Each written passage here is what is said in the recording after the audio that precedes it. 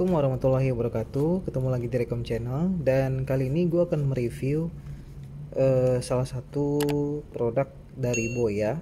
Ini adalah mic Boya Dm100 Digital Stereo Consider Microphone. Nah, ini menarik guys, karena apa?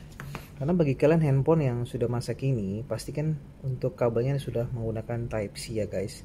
Dan ini sangat simple. Jadi kalian seperti menggenggam sebuah DSLR dengan ada mic Boya di atasnya. Nah, kayak gini ya guys gambarnya.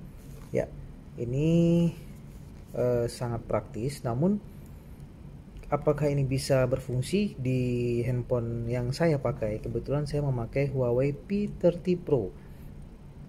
Ya, karena dari petunjuknya sendiri, ini hanya bisa digunakan minimal P24 Pro.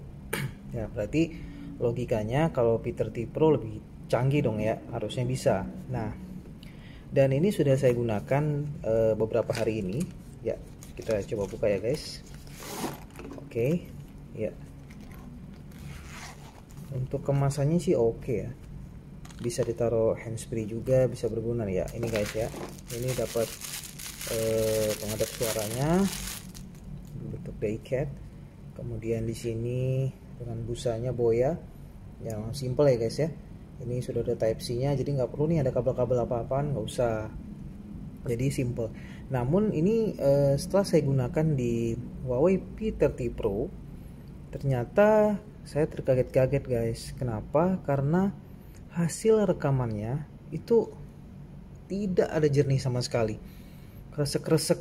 Saya disarankan dari pihak penjualnya di Tokopedia untuk menggunakan aplikasi Open Camera. Nah, sudah saya guna pun Open Camera, sudah diganti external mic di pengaturannya, tetap saja suaranya seperti ini guys. Saya sudah mengambil video dengan menggunakan mic Boya ini. Oke, saksikan tayang berikut ini. Berikut adalah video menggunakan Huawei P30 Pro dengan mic Boya Dm100.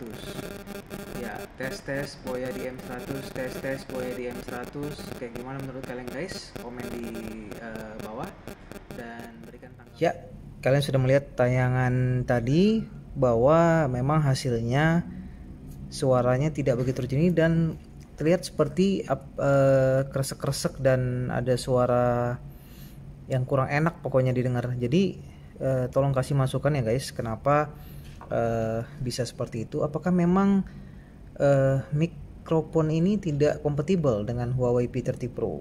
Oke. Jadi kasih komentar kalian dan jangan lupa tonton video ini, dan tentunya jangan lupa subscribe, like, share, dan komen, serta tekan tombol loncengnya di bawah ini. Oke, Rekom Channel pamit dan salam olahraga.